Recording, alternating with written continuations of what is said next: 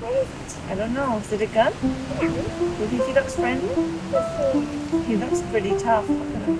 That's not a gun, that's a camera. You take pictures of somebody and then you can look at it yourself. You know, I think that Peter was kind of a magical being. He was one of those people who kind of dropped in from another realm and didn't fully belong here.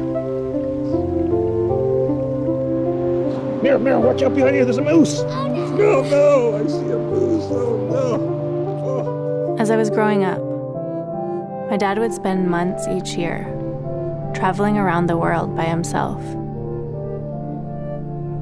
He said he was looking for Utopia on Earth. And I've always wondered, what was he really hoping to find?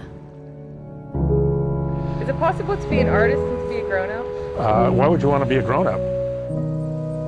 There's always that thing with clowns. You go, oh, there's a sad face and a happy face. Wherever he was, it always seemed as if he wanted to be 2 steps further forward.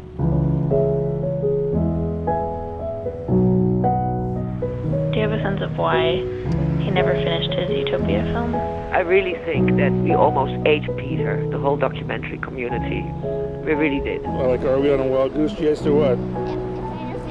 What is it? Oh no, look at the size of that thing.